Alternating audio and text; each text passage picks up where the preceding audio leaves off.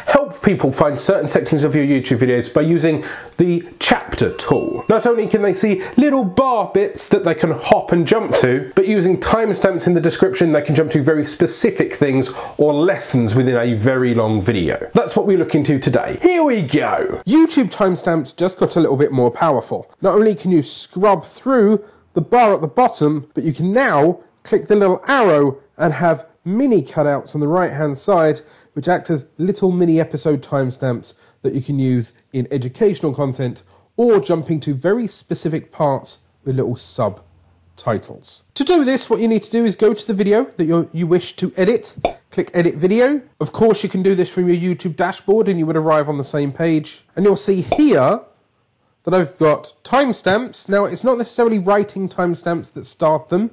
What starts them is this very important one here, 0.00.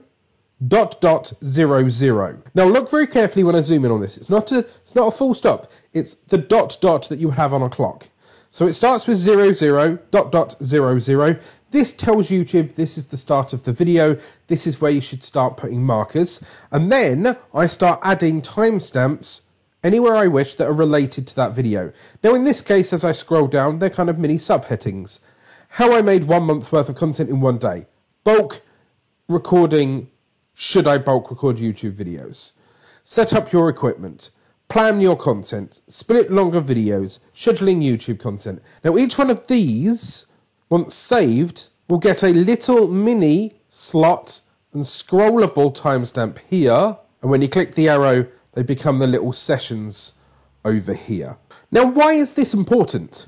Well, if you was to add a little timestamp, for example, this one here, how to add an end screen in 2021, when you put the specific timestamp here on Google search, it will tell me this clip here, which is the most suggested 59 seconds, will answer my direct question. And when I click play, it jumps to that part of the video. What you need to do first, and it will show me that section in search of that exact tutorial on how I do it. Why is that powerful? Well, if you can rank at the top of search engines with the answer to their question in video format, you can get a huge amount of views. You can see here, my video got picked up in YouTube search here,